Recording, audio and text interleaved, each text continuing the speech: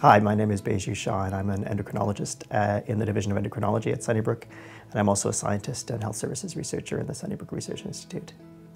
My clinical role is as an endocrinologist. So in endocrinology, we deal with diseases of hormone secretion. So the bread and butter is diabetes, but we also work with thyroid and pituitary and various other hormonal abnormalities, and I cover the breadth of that in my clinical practice.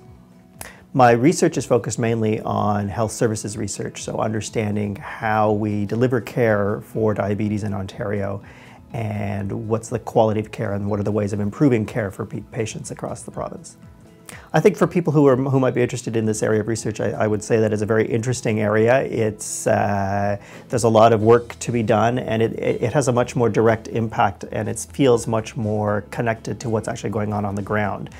In health services research, we're actually measuring and monitoring what's happening in the healthcare system right now, today, and the things that we find and the things that we test can actually be implemented tomorrow to change and improve the way people's care is delivered. And so there is a much more direct impact, and we could feel like you're really making a difference for people's health.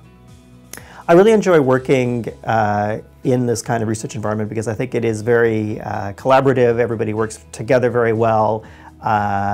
There's not a lot of, there's not sort of competition with each other. Everyone's trying to sort of help each other out.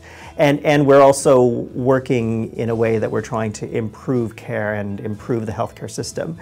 So what I love most about working at Sunnybrook is the people who are here. I think we've got a really great group of interesting, engaged, and committed researchers who are, experts in their areas, but are also very giving of their time and very eager to mentor and collaborate with other people.